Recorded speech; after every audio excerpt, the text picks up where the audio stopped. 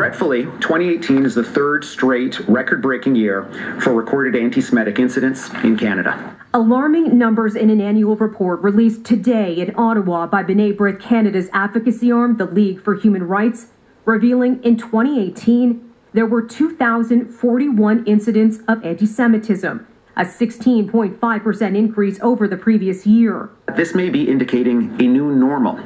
Among the recorded incidents, a group of teens shooting lit fireworks at Hasidic Jews in Quebec, and a group of Orthodox students in Toronto being assaulted on the streets.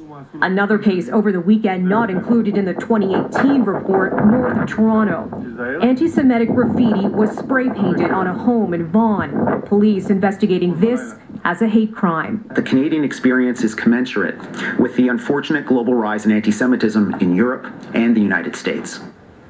A tragic example out of the U.S. on Saturday. A shooting at a synagogue near San Diego, killing one person and leaving several others hurt. A 19-year-old suspect has been arrested.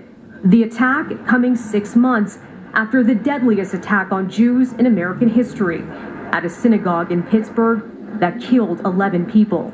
According to the latest numbers from the Anti-Defamation League, anti-Semitic incidents in the U.S. soared 57% in 2017 compared to 2016, the largest single-year increase on record.